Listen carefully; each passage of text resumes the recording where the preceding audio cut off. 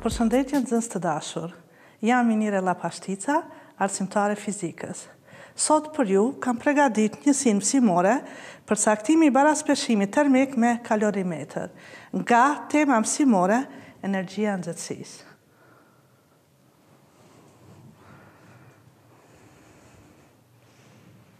Materialet ose burimet e shfrytzuara që unë i kam shfrytzuar, që mund të shfrytëzoni edhe ju janë Fizika e klasës 8, çfarë do lloj botimi, pastaj mund të eksploroni edhe në internet.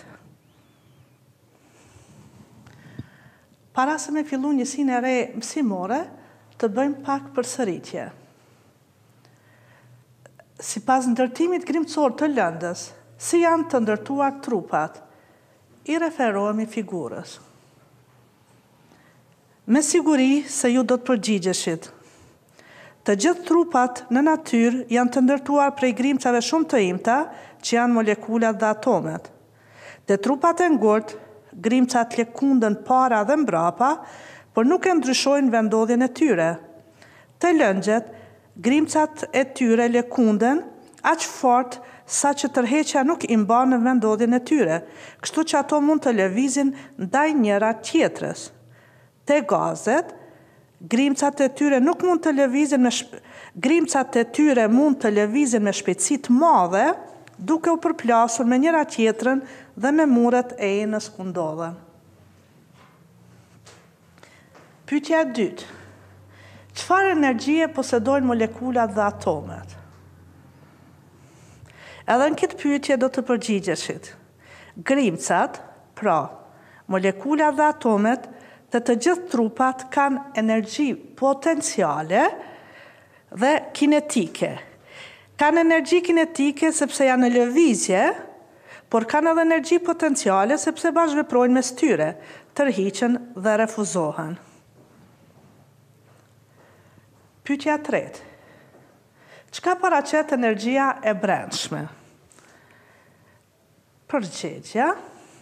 Shuma e energjisë kinetike dhe potenciale e të gjitha grimcave të një trupi quhet energji e brendshme ati trupi. Shënohet me U dhe siç e dini, U është e barabartë me EK plus EP.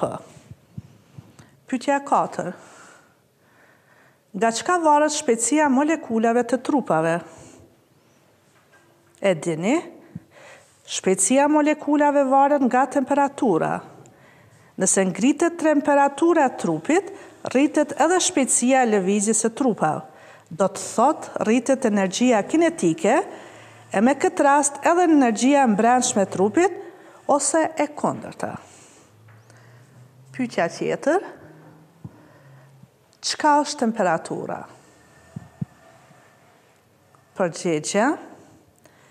Temperatura është masi fizike që përcakton shkallën e nxehtësisë së trupave.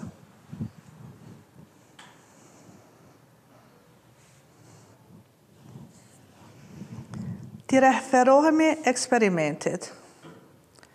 Krahasoni energjinë e brendshme. Çfarë energjie të brendshme ka luga e metalit e çfarë ka uji i nxehtë? Edhe këtë kemi mësuar. Luga e metalit është e ftohtë, ka temperaturë më të ulët se uji, edhe energjinë e brendshme ka më të vogël. Ndërsa, uji është i ngrohtë, ka temperaturë më të lartë se luga, andaj edhe energjinë e brendshme e ka më të madhe. Pyetja e dytë. Çka ndodh nëse lugën e metalit e futim në ujë të nxehtë? Me siguri se do të përgjigjeshit. Trupat që nuk janë njësoj të ngrohtë, kur janë në kontakt me njëri tjetrin, shkëmbejnë energjitë e brendshme të tyre. Trupi nxehtë, këtë rast uji, ja jep energjinë e brendshme lugës, që ndryshe quhet edhe nxehtësi, kurse trupi ftohtë, me këtë rast luga, e merr energjinë e brendshme ose nxehtësi nga uji derisa të arrihet një balancim ose baraspeshim termik. Çka është nxehtësia? Edhe këtë e kemi mësu. Nxehtësia, që shënohet me q të madhe, është sasia e energjisë së brendshme që përcillet prej trupit të nxehtë në trupin e ftohtë. Dhe dini se njësia e sasisë së nxehtësisë është gjuli.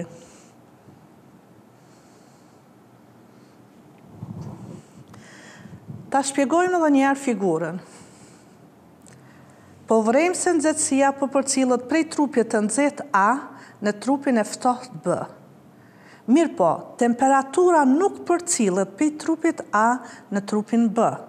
Në këtë rast, trupit A i zbret temperatura, do të thotë kur jep nxehtësi trupit B, kurse trupit B i ngritet temperatura derisa të arrihet baraspeshimi termik. Baraspeshimi termik arrihet kur dy trupave ju barazohen temperaturat dhe energjitë e brendshme të tyre. Do të thotë nxehtësia paraqet ndryshimin e energjisë së brendshme të trupave të dhënë apo të marrë në procese termike. Zakonisht ndryshimin e energjisë së brendshme e paraqesim me delta U.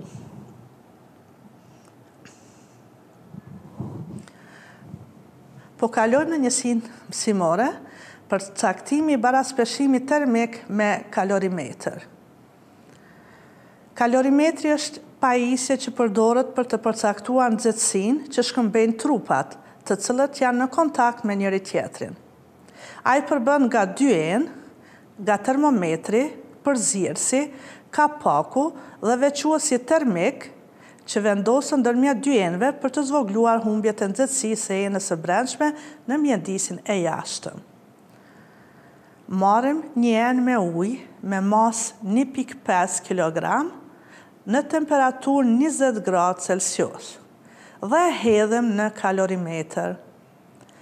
Pastaj marrim edhe një enë tjetër me ujë me masë 2,5 kg dhe temperaturë 60 gradë Celsius dhe po ashtu e hedhëm në kalorimetër dhe e mbyllim kalorimetrin.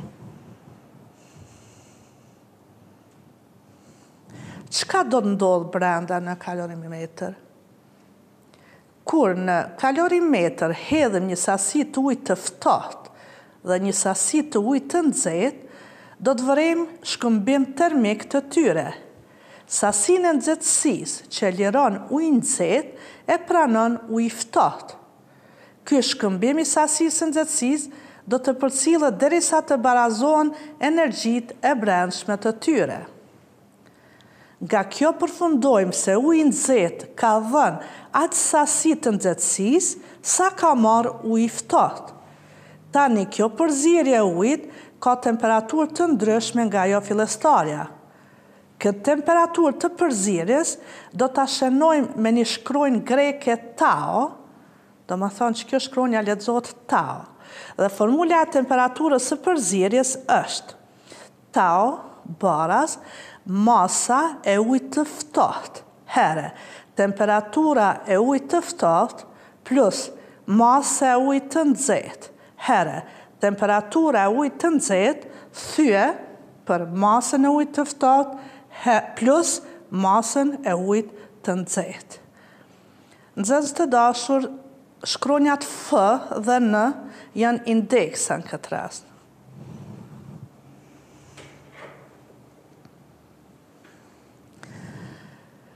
Tani, të gjejmë temperaturën e përzierjes në demonstrimin ton që bërëm ma herët në kalorimetër.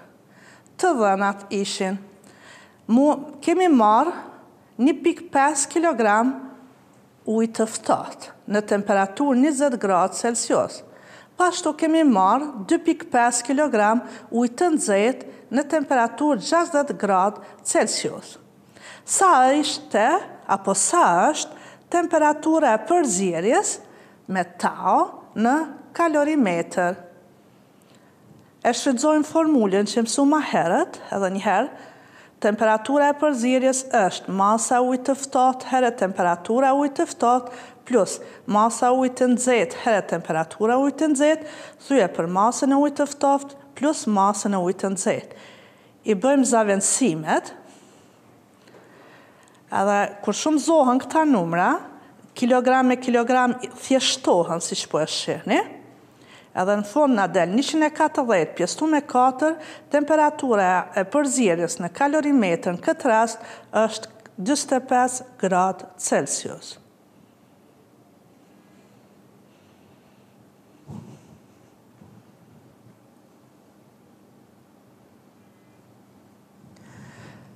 Të mësuarit përmes angazhimit, detyrë shtëpie. Në 1. Merrni 2 enë me sasi të ndryshme uji. Nëse nuk keni peshore kuzhine, në shtëpi, masën e ujit matni me një shishe uji, 0,5 litra, pasi ne na duhet masa e ujit e barazojmë litrin me kilogram. Këtë e kemi vërtetuar me formulën e densisë, se 1 litër është e barabartë me 1 kilogram. Po ashtu uji në 2 enët të ketë temperaturë të ndryshme. Njëra enë me ujë të ketë temperaturën e dhomës, kurse ena tjetër të jetë me ujë të nxehtë. Kujdes, mos e matni temperaturën e ujit me termometër mjekësor, sepse termometri mjekësor e duron temperaturën vetëm deri në 42 gradë Celsius. E uji i nxehtë mund të ketë temperaturën më të lartë. Nëse nuk keni termometër tjetër në shtëpi, përveç termometrit mjekësor, në këtë rast merrni një temperaturë që supozoni se mund ta ketë uji i nxehtë. Për shembull, mund ta merrni 60 gradë Celsius, 65, 70 e kështu me radhë. Pasi ti keni përzier 2 sasit e ujit në një enë më të madhe, në bazë të dhënave tuaja, gjeni temperaturën e përzierjes duke u bazuar në njohuritë që i mësuam sot. Kaq ishte për sot, nxënës së dashur. Mirupafshim në njësinë e ardhshme.